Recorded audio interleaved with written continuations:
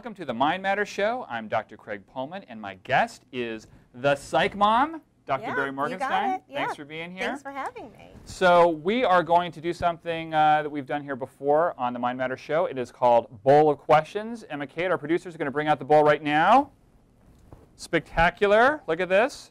This bowl contains multiple questions that are designed just for your expertise, Dr. Barrie. Yes. Are you ready? Yes, I will Let's do go my with best. the first question. Okay. What's your favorite academic skill to assess and why?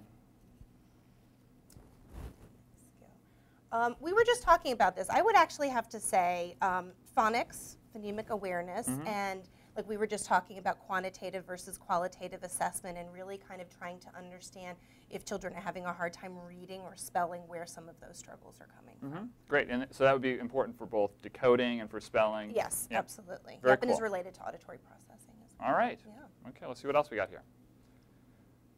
Wow, interesting. What's a good first sign to teach a baby or toddler? You're really into sign language. Probably the sign milk would be one of the best signs. I could vouch for that. Yes. Yes, because it's an easy one. What is that again? Just milk, like you're milking a cow, but yeah, exactly like very that. Very bucolic. Yes. Yeah, so that's probably the best sign for a younger child, for more of like an infant, maybe around 8-9 months, whenever you're starting to teach. 8-9 months. Well, I mean, you can certainly start. It is recommended that you can start as early as 5 months. They're obviously not going to start mimicking you right away, but when they do start signing, they're going to kind of follow suit. So milk is really probably one of the best ones. Excellent. Really good tip. All right. Are you ready? I'm ready. For the next question from the bowl. What annoys you more? Irregardless, or I could care less? Oh my gosh, they're both horrible.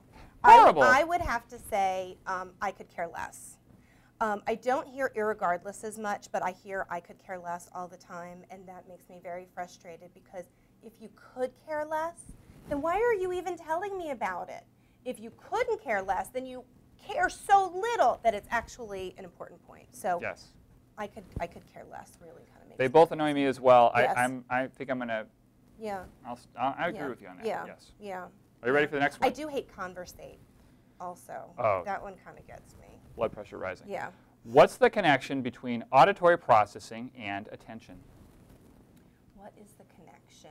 Well, I would say that both of them can very often look very similar, especially in young children. You can have a young child in preschool who is not paying attention during circle time or story time, and you can't really tell, is it driven by inattention or distractibility, or is it driven by they're not really able to process what's going on in the group, they're not understanding the story because it's auditory, it's presented auditorily, and so they tune out as a result. So first you have to have attention in order to get the information in, and then you have to be able to process it auditorily.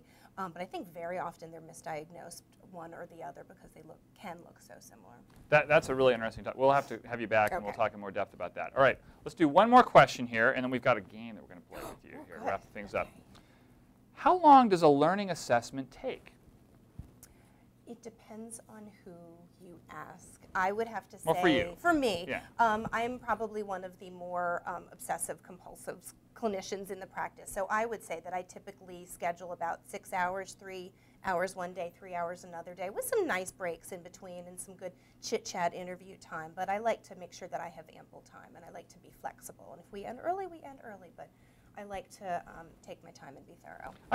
I don't think that makes you obsessive. I think 6 hours is about what I take. Great. Maybe not like 3 and 3 or something like that. All right, let's wrap up with a game that we like to play here with Dr. Barrie called Match That Baby. Okay. So I'm going to give you a television show or movie, and you tell me what the baby character's name was from that I'll do my best, show. Yes. Modern Family. Lily. Excellent. Yeah. Nicely done. Raising Arizona. I don't know if I've officially seen all of that movie, but I'll do my best guessing if you give me multiple choice. Was it Nicky, Norton Jr., or Nathan Jr.? Nathan Jr.? Nicely done. All right. The Simpsons. Oh, Baby Maggie. Excellent. Yeah. Let's just keep, I got a few more here. Let's wrap it up here. For it. 3 Men and a Baby. It was a little girl. I don't know. Give me the multiple choice. Mary, Missy, or Maggie? Mary. Nicely done. Lost. The baby.